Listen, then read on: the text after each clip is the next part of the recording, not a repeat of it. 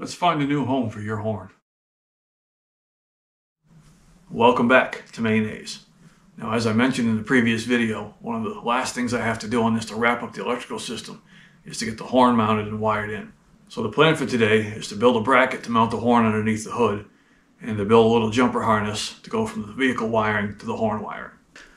Now, originally the horn would have mounted underneath the left-hand headlight and would have hung off this stud that mounts the headlight to the headlight bar. Obviously, with the dropped bar, there's no longer room to mount this in here. Personally, I don't really like the look of having one horn on one side anyway. Kind of an OCD thing where I like things to be symmetrical. Mounting this underneath the hood will actually kind of improve the aesthetics of the front end, I think, anyways. So here's the plan. I'm going to mount the horn underneath the hood here, right in this general vicinity. This should leave enough room so I get to the petcock to drain the coolant and get to the dipstick to check the oil, as well as room for the headlight switch and to get to the fill plug on the steering box. So in keeping with my plan for this car, I want to modify it as little as possible. That means drilling as few holes as possible, or ideally no holes at all. So my plan is to use the rear bolt for the front shock mount right here. I should be able to attach a bracket to the frame without having to drill any additional holes. I save all my heavy brackets and drops and anything I find, throw them in these two milk crates and slide them underneath the shelf over there. I don't ever throw that stuff away because you never know when you're going to need it. Digging through that, I found this bracket right here. I think that will work perfectly. It already has holes drilled in it. I already lined it up, test fitted on there. It slid right on over that shock bolt. All I have to do is put a little spacer piece on the bottom of this, take up the slack so that it'll sit right on the frame rail. That way I won't move around. It'll be a good starting point for our horn bracket. I found this little piece of square stock. My plan is to take a chunk of that. We're going to set it up just like this. This is going to take up the gap between this bracket and the bottom rail of the frame. Weld that on there. This will fit right into that rear shock mount hole. And this square bar will keep this from rotating. That'll hold it real steady. We'll weld that all together. I think that'll give us a good starting point for our bracket.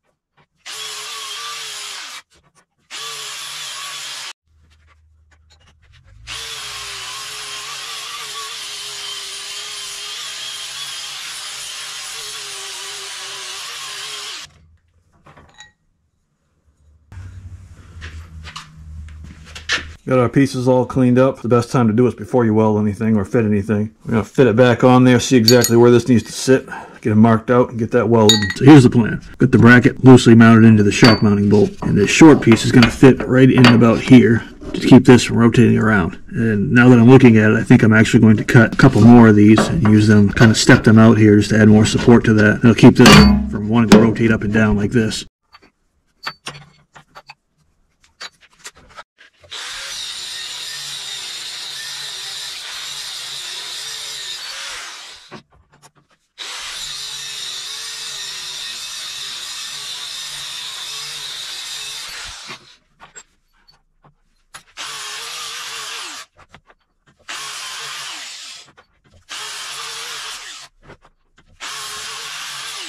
So here is the setup. Got our bracket, got our short pieces here. I'm going to put a few tacks on here, go test fit it, make sure everything lines up good. Finish welding it, and it should be good to go as far as the base of the bracket. There are two other vital components in this operation. Combos and Monster. Make sure you have those or this whole thing will not work.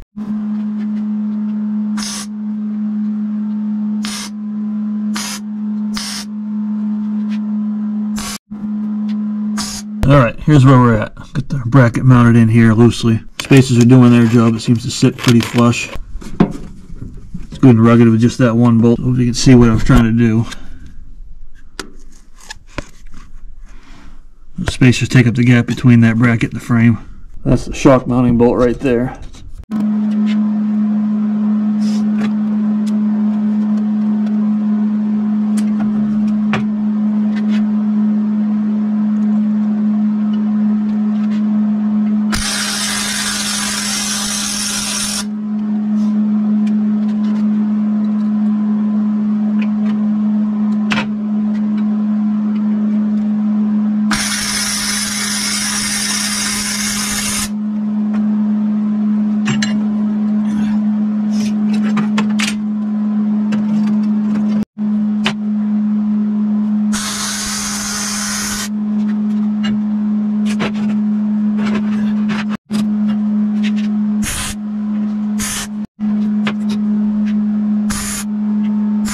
So here's where we're at so far. 3 bottom pieces welded to the side bracket. I just ran a couple of beads down that side, one on that side. Now if you notice, I did step this back from the edge. The inside of those frame rails in the corner are actually rounded. So if you'd have put this right to that edge, it would have had a square corner in that round corner and it wouldn't have sat right.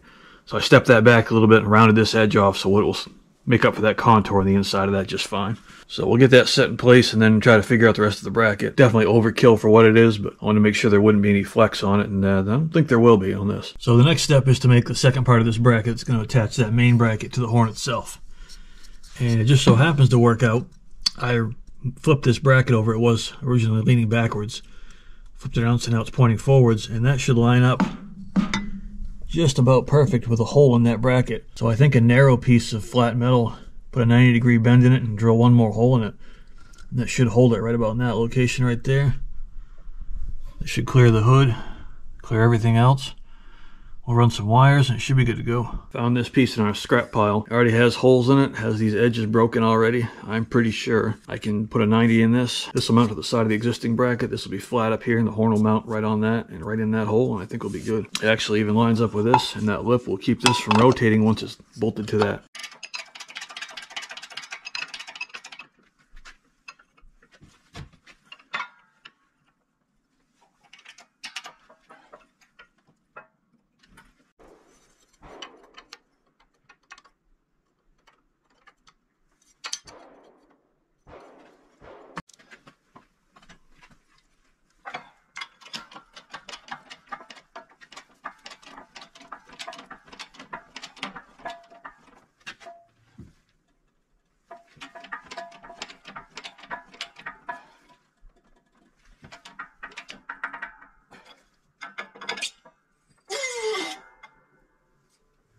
Alright, got it set in place, just clamped in here for right now, but I think that's somewhat close to where it wants to be. I'm going to shut this side of the hood just to make sure we get plenty of hood side clearance.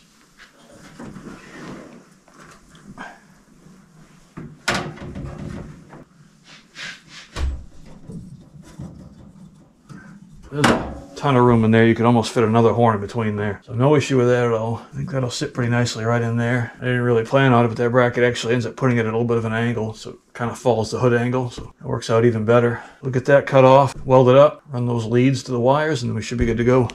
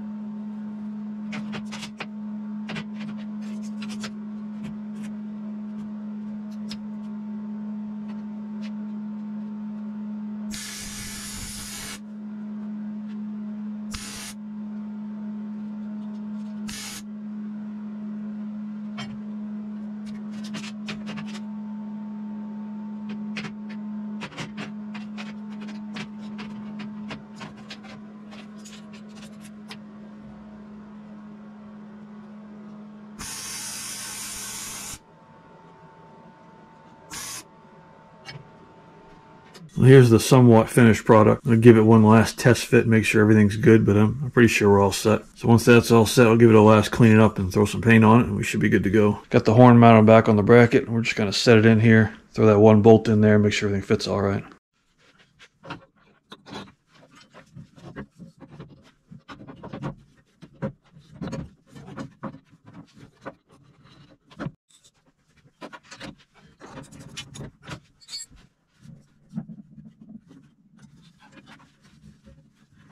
Well, there it is, all installed.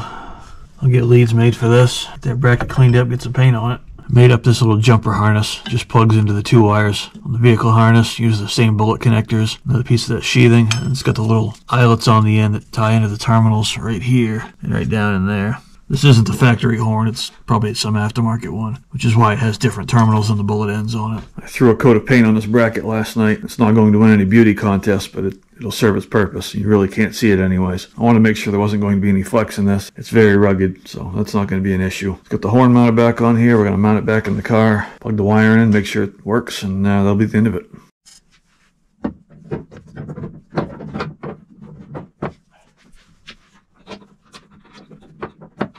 Here's the final installation. Bracket's all painted and mounted. And it's very rugged. It's not going anywhere. I was concerned about it possibly vibrating over bumps and stuff with that extra large bracket there. But that bracket's such overkill, it's not going to go anywhere. There's plenty of room all around it here. Let's see if it actually works. It'll need some adjusting. I think the battery's a little low.